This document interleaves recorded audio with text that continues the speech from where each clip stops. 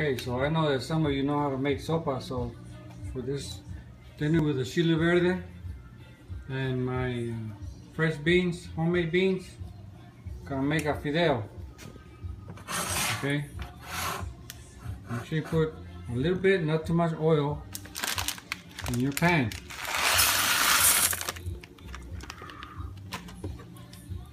I know, Missy, you're already an expert at making sopa because that's what you eat every day. But I'm pretty sure, Andrew, you guys haven't even made a sopa yet. What you're gonna do is you're gonna brown the fideo in the oil, add tomato sauce, 1 can, and about 2 cups of water. And then everything else is gonna be your quinoa. Again, it has salt, so be careful. You can add some garlic powder and onion powder along with some pepper. That's what I always add to it. So you know, you like my sopa, simple, quick. That's how you're gonna make it. Alright, I'm gonna get to toasting and then I'll come back.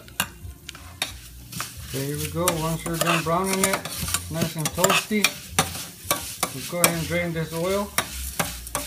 And we're gonna add about 2 cups of water. Okay, now I added about 2 cups of water. Go ahead and add your tomato sauce.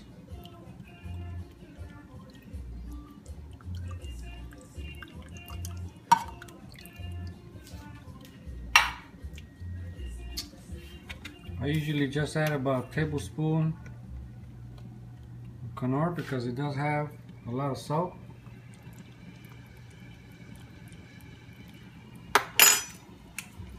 Throw some garlic powder in there, only to taste.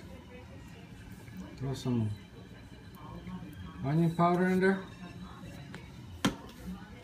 and that's it. Mix it up.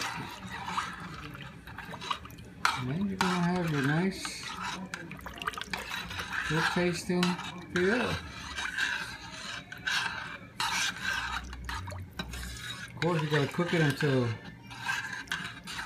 about 15 minutes or so. It's up to you, because the more it cooks, the more the water is gonna dissipate into the sopa. You'll see. So you like it soupy or mushy?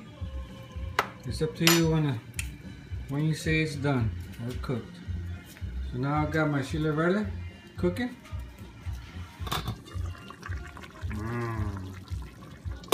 I got my sopita fideo, and I got my homemade pinto beans cooking.